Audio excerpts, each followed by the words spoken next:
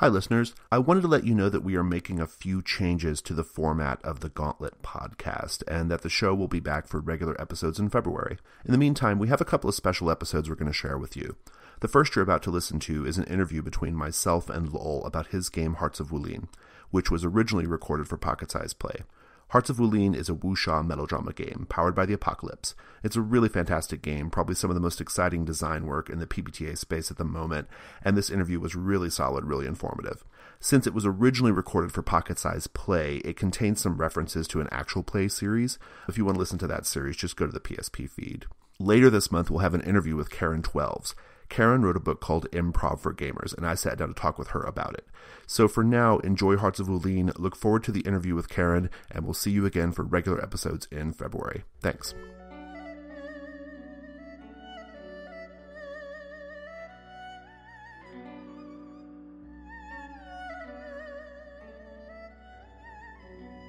This is Hearts of Wulin, Deadly Melody, episode 00.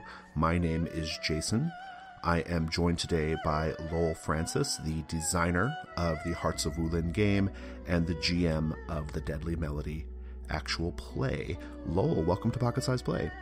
Oh, I'm very excited to be here. So listeners, we are getting ready to unleash a brand new actual play in the feed, Hearts of Wulin, Deadly Melody. The tricky thing here is Hearts of Wulin is a game that's in development. You can't go out and just buy this. And so we thought it would be very helpful to have Lowell on to both discuss what Hearts of Wulin even is, give us an overview of the game and that kind of thing, what you can sort of expect mechanically speaking, as well as to tell us a little bit about this particular actual play series. So, with all that said, Lowell, give us the elevator pitch of Hearts of Wulin. What's it about? So Hearts of Wulin essentially is a wushu melodrama game. It is not like a kung fu movie game, but it's very much a wushu soap opera game. Awesome. And what's the underlying system that it uses? It's built on PBTA, powered by the Apocalypse, essentially with some tweaks to that, borrowed from The Veil, from Masks, and some other places. Essentially, there's some new things in it, but there's a lot of looking at successful tech that I enjoyed. Fantastic. So, I'm not super steeped in wushu melodrama, so you might need to unpack that for me a little bit, and possibly for listeners who don't know what it is. What are the sort of core characteristics of this type of fiction? In these Wulin stories, these wushu stories, and there's some basic sources that they come from, which I'll come back to in a minute, but they are people that are involved in this world that's outside of the normal world in a kind of classical, timeless China. There are all kinds of dynasties and histories and things like that, but that's very much a secondary thing. Instead, we have this world of these groups and factions and orders of martial artists that interact with one another. They're outside of the imperial world. They're outside of the sort of normal world, and they are filled with entanglements. This person loves this person, but they're betrayed by this. They're drawn by all of these tensions and anxieties. And then they try to go and talk to people about their feelings, but they can't. They talk obliquely about it. If you've seen Crouching Tiger, Hidden Dragon, that's a real movie touchstone where no one can actually express themselves. There's always a third person in a triangle of the relationships between people. And then sometimes they fight. And the fights are just another form of sort of solving problems or communicating or heightening the action. Fantastic. So this is interesting. It sounds a little bit like a soap opera or a telenovela, but with fighting. Is that fair? That is exactly what it is. I think I've said to Sherry, it's beautiful people doing dumb things who can't communicate. So awesome. I love it. Well, so that's really interesting. There are other games out there, more traditional games especially, that at the very least have this sort of aesthetic, right?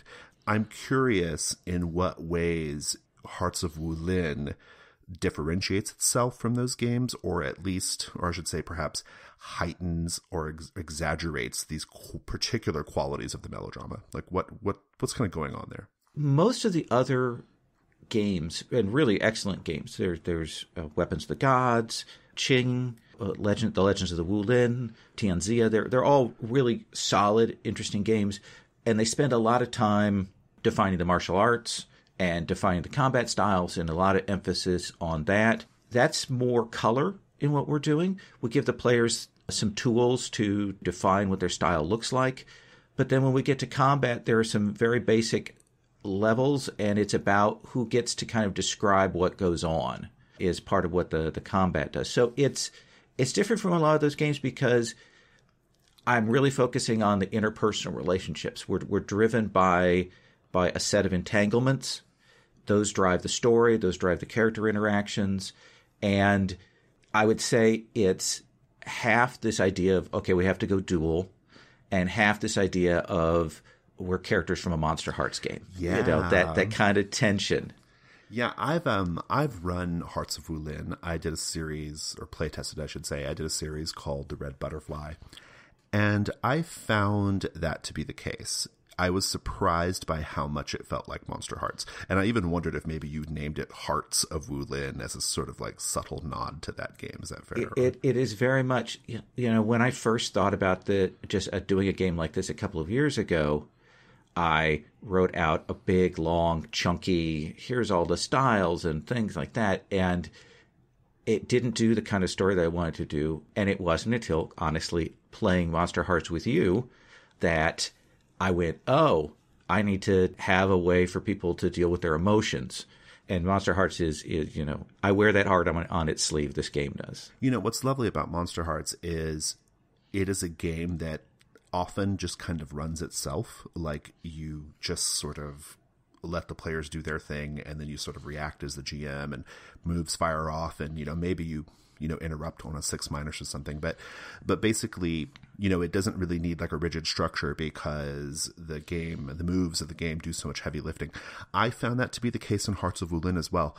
When I ran Red Butterfly, I knew almost nothing about wushu melodrama, right? Apart from just like, I watched Crouching Tiger and Hidden Dragon back in the day. And then right around that time, those few years around that time, there were several movies that kind of came out that were kind of like somewhat mainstream. Mm-hmm. And so that was pretty much my only exposure to it.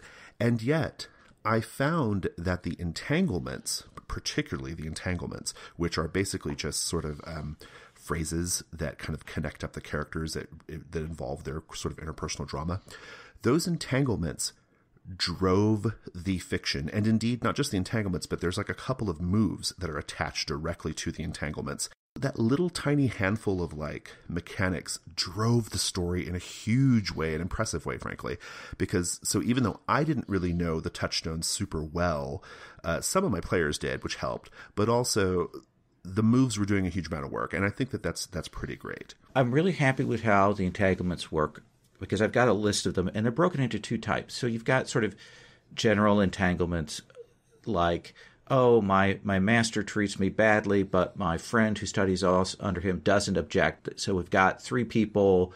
What's going on with that? One of them might be a player character. You could put that in. And then the other entanglement is romantic. And so at the start, you're in a love triangle right away. And you have to think about that. Right.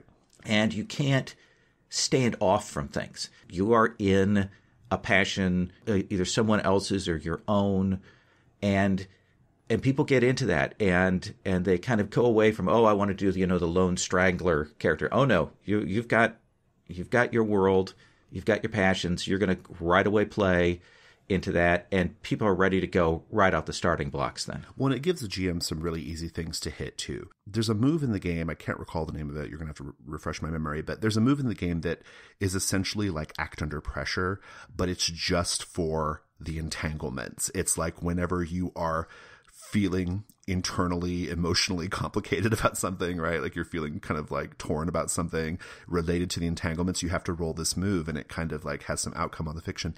I found that I could just have NPCs pull those strings, just push on those things, and that move would fire off, and a huge amount of fiction would flow from it, right? Oh, yeah. Was that your intention? Absolutely. Inner conflict. Besides the dueling mechanics, I think inner conflict is the other engine that drives this game. And essentially, it's a classic PBTA move. When you are confronted by sort of the emotional turmoil from one of your entanglements, roll. On a 10 plus, you hold yourself steady. You're able to maintain yourself in that way. On a 7 to 9, you have a choice. You can either mark one of your chi, essentially take some harm on yourself and stay steady, or you have to remove yourself from the situation, which is probably embarrassing or upsetting, or will make the problem deeper. And on a 6 minus, then we get the GM hard moves. Yeah, and it works. It's like really, really good. Like and what I love about it is, and I actually can't say I've even seen anything like this in a PBTA game before. It's essentially like bonds, or whatever the sort of social connection currency or stat is in your game, but there's this move attached to it, and it's something that the GM can really like press on. And I found my ability as the GM to interact with that, with the entanglements, like to be quite enjoyable. And the players too. The players also did the same thing, right? Oh yeah. So it was pretty tremendous. I want to cut over to the Veil inspirations, because this game has a very interesting set of stats, which are focused around the sort of classic earth, wind, fire element type things, right? It might be helpful to explain to listeners sort of how that works, and why you took inspiration from the Veil, why you found that to be the best way to do it. So when I first played the Veil has a system where you roll based on your emotional state. And there are 6 states, and there's a wheel of emotions, and the more you roll on it, you have a chance of actually spiking that out and having that cause a problem. And when I went into that, I was like, okay, that'll be okay. But it was dynamite at the table. It was a thing that I liked. It felt like it gave us a chance to really, as we're doing something, say, what we're feeling, what our values are, what our inner conflicts are. Mm-hmm. It reminded me of Fate Accelerated in these simple approaches. And so when I came to do Hearts of Wulin, I wanted a system that was like that. And in the Chinese sort of alchemical system, they have the 5 qi, air, metal, fire, wood, and water. And they have certain associations with them. And I thought, okay, that's a good, simple system. We make it abstract. It isn't necessarily representative of the full Chinese alchemical values and so on, but it gives us a thing to hang it on. And when you go to roll for almost everything, you say, okay, I think fire is about passion and creativity. I think that's how I'm approaching this action. And so you roll with that stat.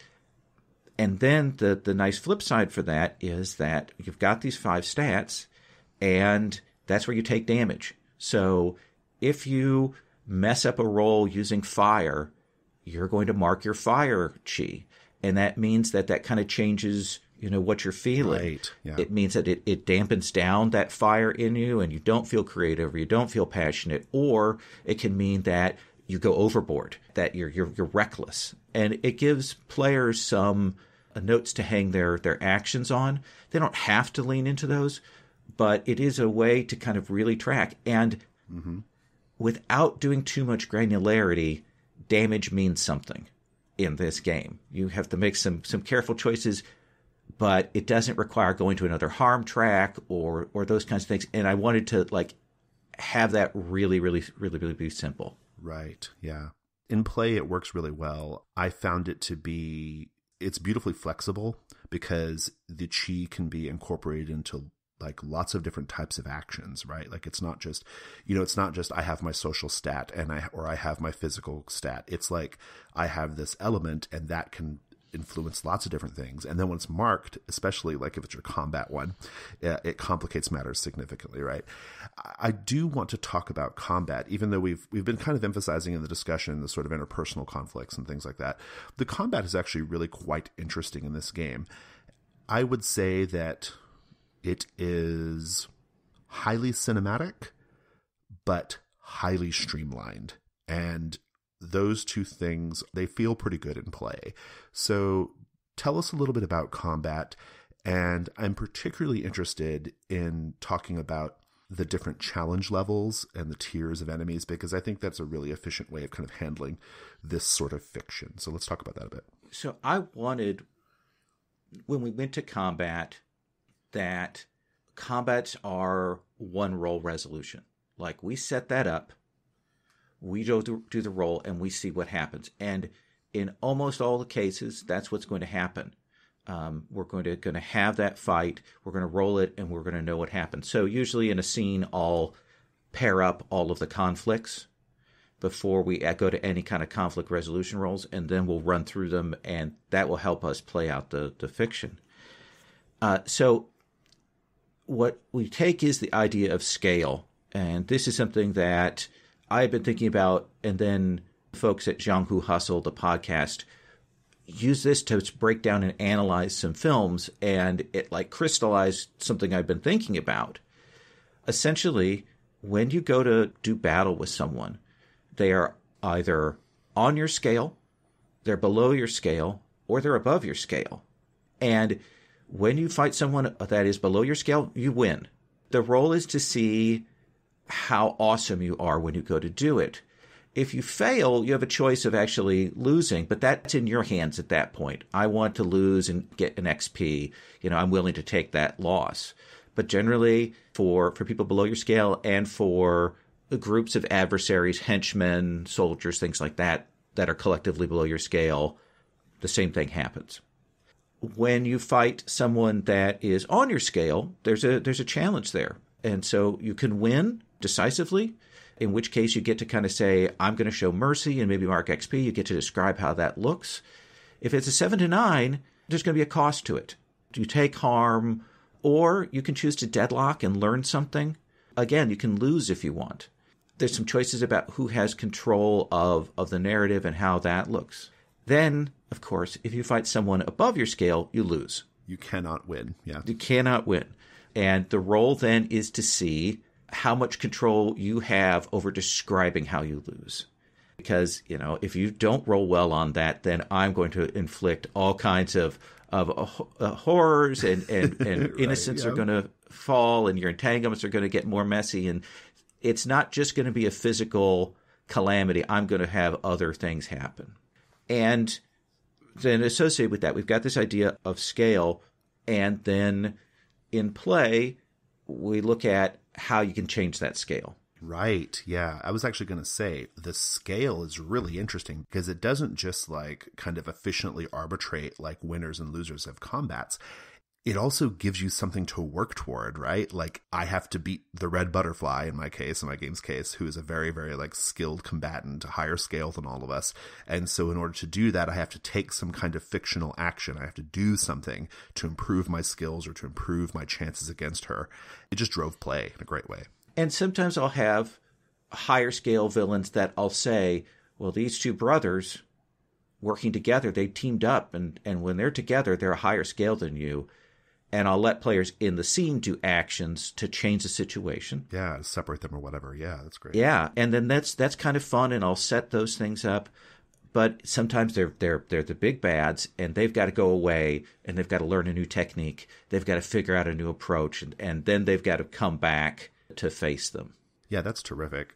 I love it when they face a higher scale villain, but they haven't bothered to study and find out that the person is a higher scale than them. And I'll say, all right, well, when you fight someone who's a higher scale than you, and they're like, wait, what? Right, it's a big shock, yeah. But they've already walked into it, so yeah. It's fun. As a GM, I had fun telegraphing that. I was able to telegraph a villain's scale just by the sort of big flashy entrance they got into the scene, right?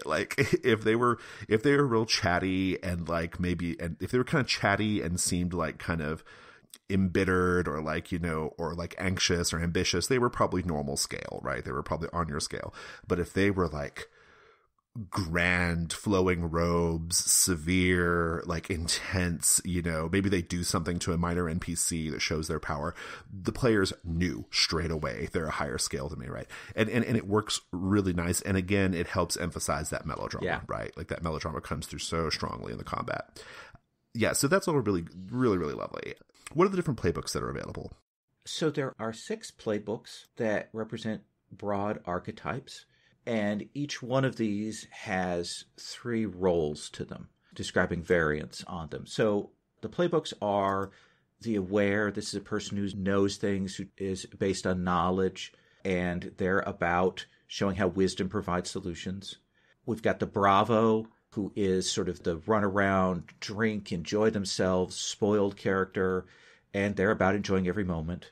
We have the Loyal, and this is your classic hero who follows something, is dedicated to something. Maybe they're a magistrate or eldest son, and they are about the tension between duty and self. Then there's the Outsider, who is the person who acts against convention. They can be wanderers or tricksters. The Student, who is the young character trying to learn, trying to figure things out, trying to gain wisdom, and they're about being naive.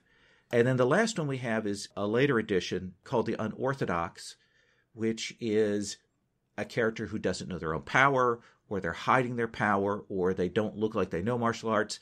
It's if you want to have a little more unusual set of things. Those are tropes that go off a little bit, potentially comedic, potentially odd tropes, but a lot of people like that stuff. So I had that in there. It was one that Sherry suggested. So I want to take a moment to pose a couple of questions that were given to us by Twitter users. I asked people on Twitter if they had any questions they wanted me to ask you, and we had a couple of pretty good ones.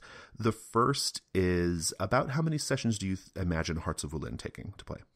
So I have been able to do really satisfying one-shots with it. What you're about to listen to is effectively a one-shot because it's 2 sessions of 2.5 hours, and I've run it at Origins and for Gauntlet Con as 1 hour of character creation, 3 hours of play, and we get a satisfying story. But I've also been able to play it now for 6-7 sessions. We're doing a longer book.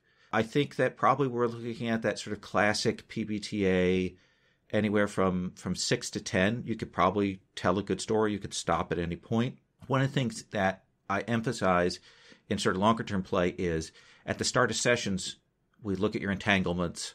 Do you want to rewrite them?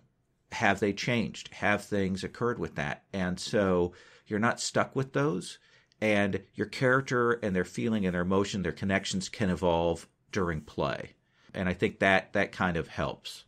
When I ran Red Butterfly, we did 4 sessions. Most of the first session was taken up by character creation, and it was a pretty short session. I just had kind of like a little kind of opening scene, and then we stopped. I think we could have gone to like 8 pretty easy, 8 or more.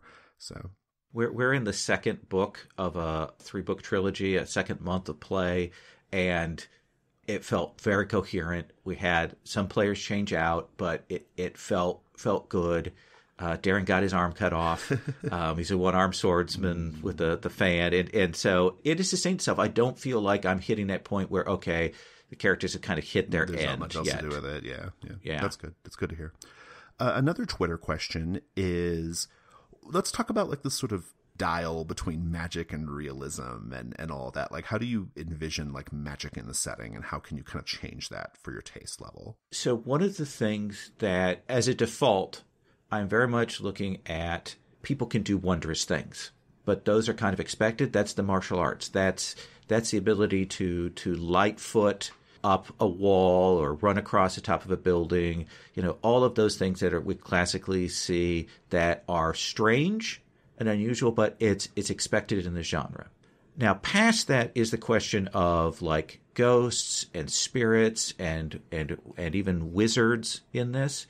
By default, I don't have those as an element. People believe in them. People are superstitious about them and worried about them, but they're not a thing. But I have been working on some very basic tools if you want to add in kinds of characters that interact with those. Essentially, they're new roles under the playbooks, and then some other new options for that. I'm going to provide some tools, but it's going to be purely the group's option about how much they want to have magic as a thing.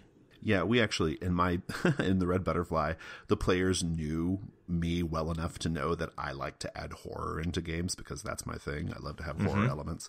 And so they were straight away, when we were doing our sort of tone and subject matter discussion, they were saying, you know, if you want to do ghosts, I'm cool with that, right?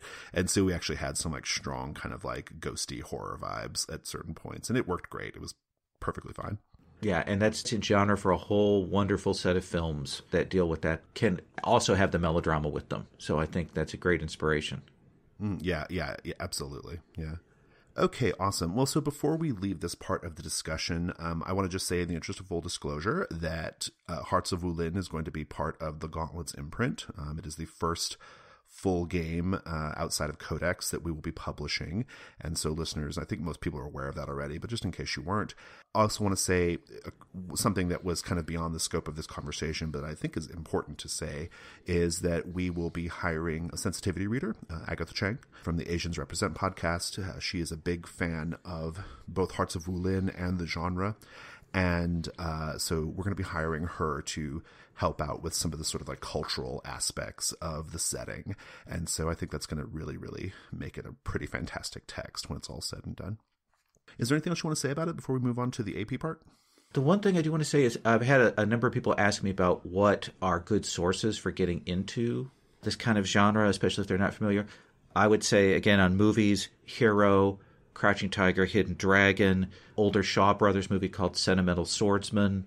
Those are all good. If you like fantasy, then Bride with White Hair and Chinese Ghost Story and Painted Skin, those are all good.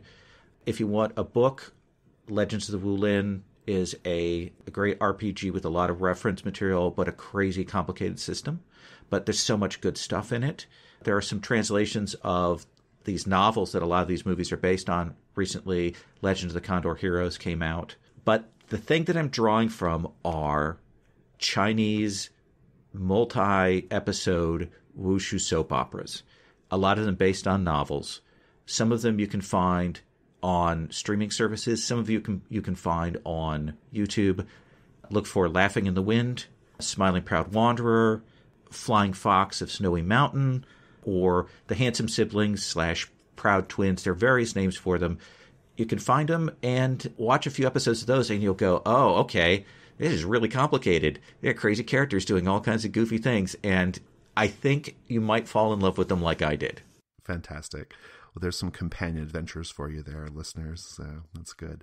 Let's talk about Deadly Melody, this actual play that we are coming up on here.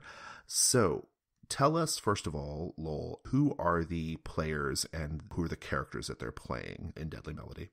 First, we have Agatha. This is the first time I had a chance to play with her, and this is only the second time that I ran Hearts of Wulin, so I'm really happy about how well it went this session.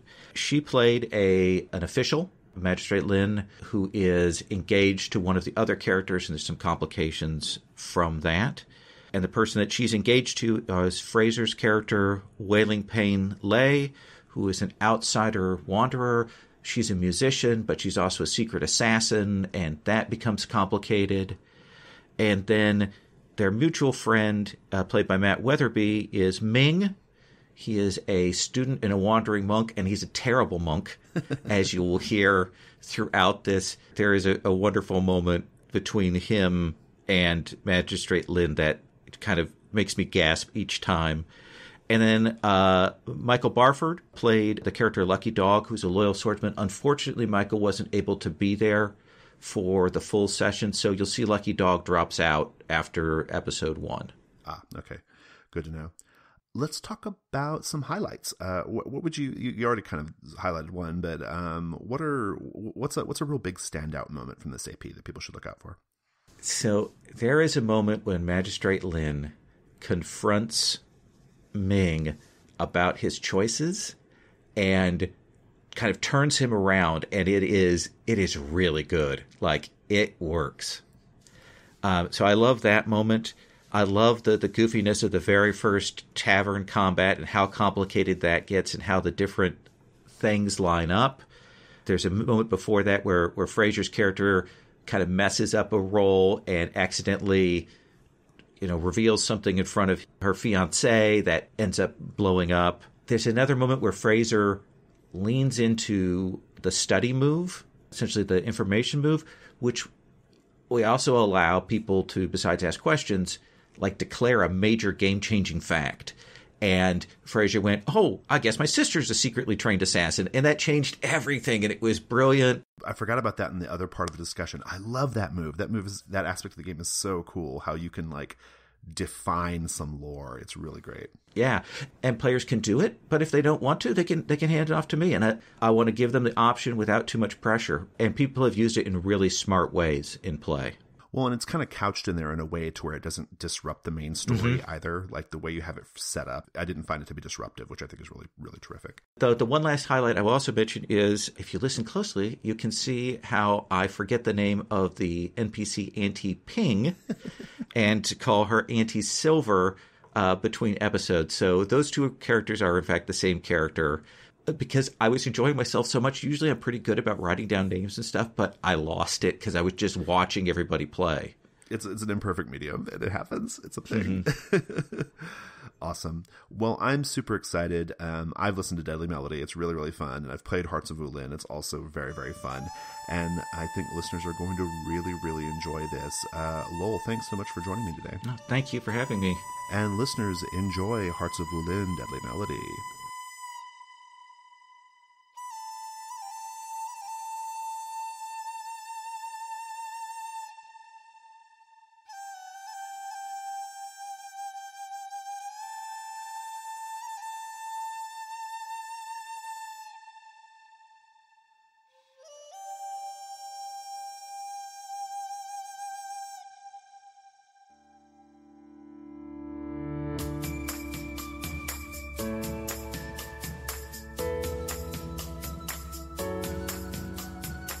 Hi listeners, I want to tell you about the newest issue of Codex, Codex Emerald.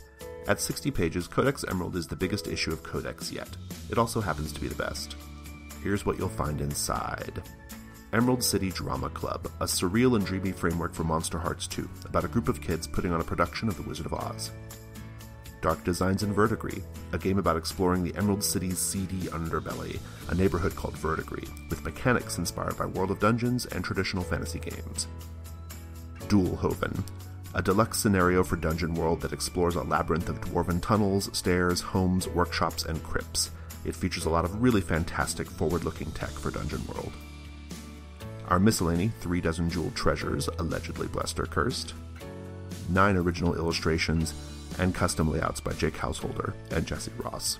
To get Codex Emerald, just make a $5 or higher pledge on the Gauntlet Patreon by February 1st. That's at patreon.com/Gauntlet. Thanks.